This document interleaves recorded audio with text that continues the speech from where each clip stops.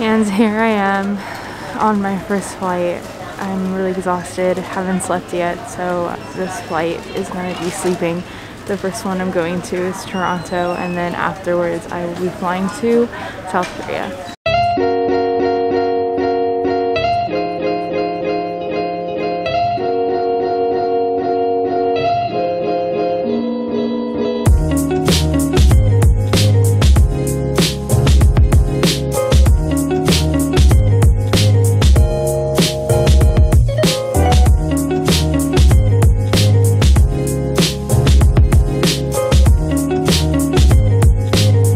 Hi lovely people, I have officially made it to Seoul. I haven't sweated in a minute going through customs. It was just a very long process.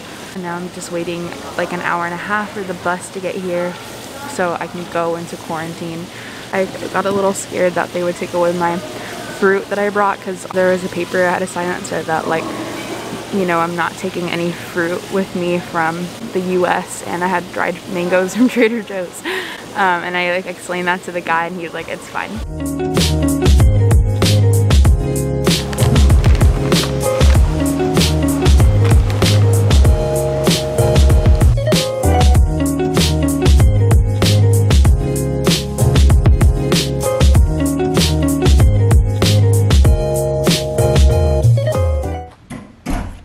Welcome to my crib.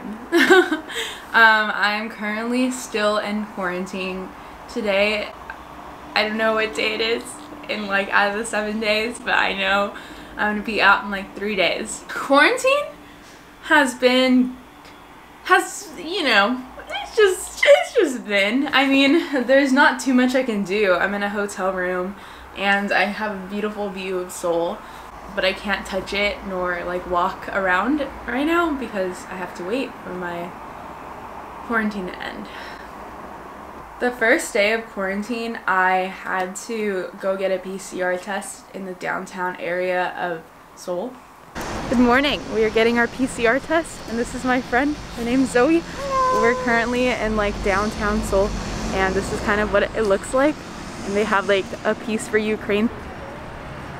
I've been taking lots of baths, yoga, calling people. The laziness comes from like watching Netflix. For some reason, I've been watching a lot of zombie movies.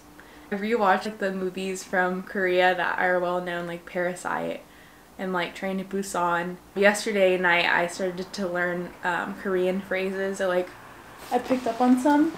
Hello is 안녕하세요. 안녕하세요. Good morning. Thank you. 감사합니다. 감사합니다. There we go.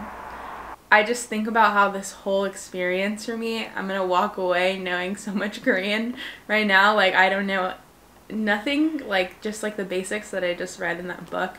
But other than that, like, yeah, I'm gonna learn. I'm gonna learn by just hearing it. Maybe I'll find a class that can help me or someone to teach me like the alphabet. So once I get out of quarantine, things will probably be looking more exciting with content wise.